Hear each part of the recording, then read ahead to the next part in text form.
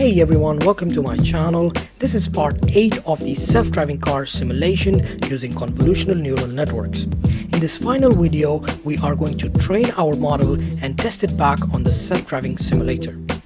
So let's get started.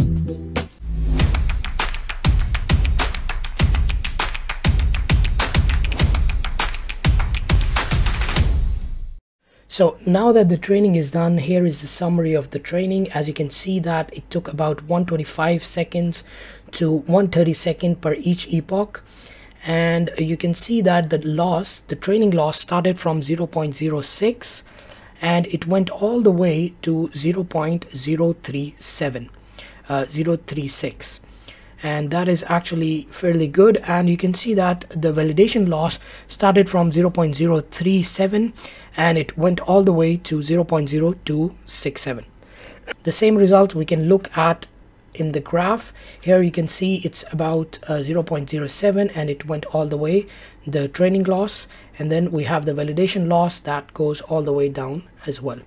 So now the question is how well the actual model will perform in the real situation. So let's go back to our simulation and run the model over there. So now we will run our model that we have trained to evaluate its performance. So the testing code is mostly specific to this simulator, so we will be using their proposed method. Now we will only look at the main concept of the code rather than writing this line by line, because if we were to use any other simulator, you would use their code based on their instructions. But we will have an overall look at the code. So the first thing you have to do is you have to make sure to install the appropriate libraries. So the new ones we have are sockets.io, and then we have eventlets, and then we have Flask. So these are the three that you have to install as we have done before. You can go to File, you can go to Settings, and here you can add and install the libraries. So once we have done that, you have to make sure that the model.h file is in the same directory as the test simulation. Then we are going to create instances from our Flask and socket.io libraries. And the first thing we will do is we will load in our model, which is by load model, and the name of our model is model.h5. And then we are basically initializing and we are communicating with our port number 4567.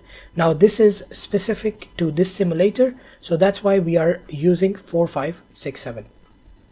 So once that is done, then we are basically connecting and sending the commands to our simulator. And here we have the steering and then the speed. So in the beginning we are just sending 0 and 0. And then once we are done, we are importing our image. So this is the new image that is coming directly from the car. Once we have that, we will convert it into an NumPy array. And as you know, we have to pre-process our image before we can predict the value. Because we did the pre-processing in the training and the validation, we have to do the pre-processing in the testing as well. So this is the exact same code that we wrote for our pre-processing function in the training process. So we will use that to pre-process our image.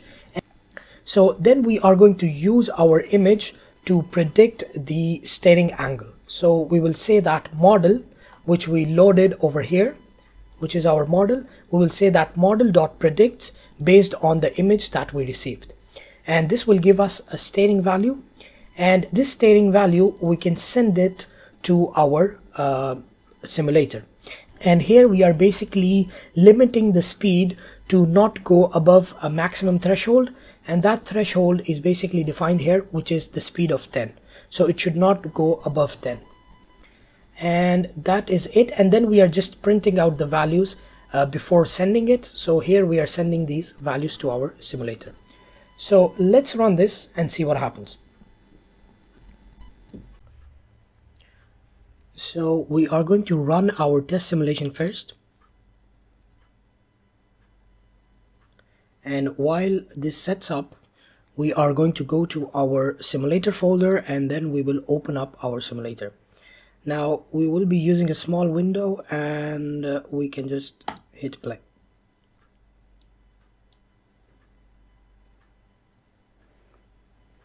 And now we are going to use the autonomous mode. So we will select the track and we will click autonomous. And as you can see on the left hand side, you can see that we have our steering, and then we have the throttle, and then we have the speed.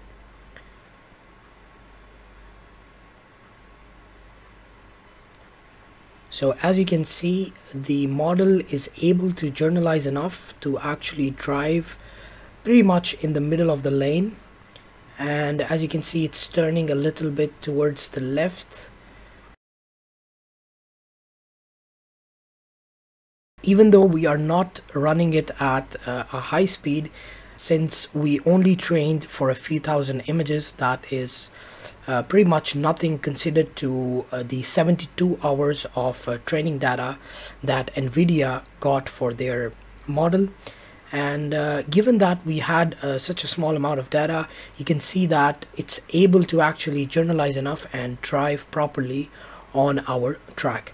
So the great thing about this model is that it has seen a road that has very different types of lanes. So you can see that sometimes we have stripes, sometimes we have just yellow lanes, sometimes, as you can see, we are heading onto the bridge. Sometimes on the bridge we don't have any lanes at all, and the texture of the bridge is completely different than the road itself, and it's still able to journalize and go through that track without any problems.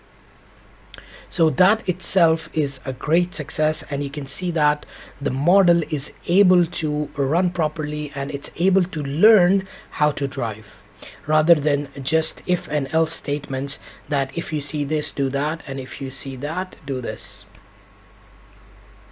So if we fast forward, you can see that we are able to run the complete track without any issues.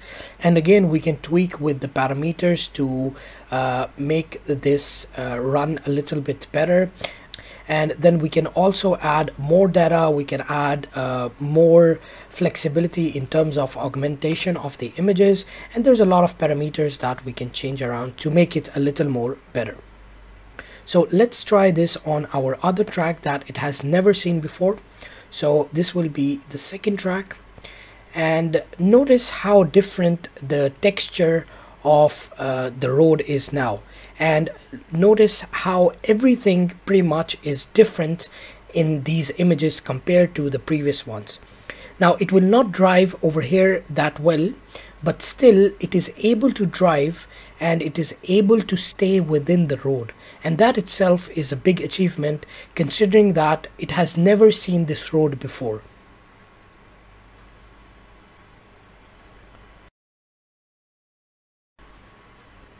So eventually this track is actually very hard, and eventually it will go out, but as you can see, it's going up the hill. There is very different lighting in the environment. The curvature of the road is very different than before, and you can see that the complete environment is very different than what we had in the previous track. And still it is able to journalize well, and it's still able to run on this track. But again, as you can see here, it went astray, and it's not able to come back, as we did not train it with the data that it is able to take drastic curves or drastic measures if required. So this is it for today's video. I hope you have learned something new. If you liked the video, if you found it useful, give it a thumbs up and don't forget to subscribe, and I will see you in the next video.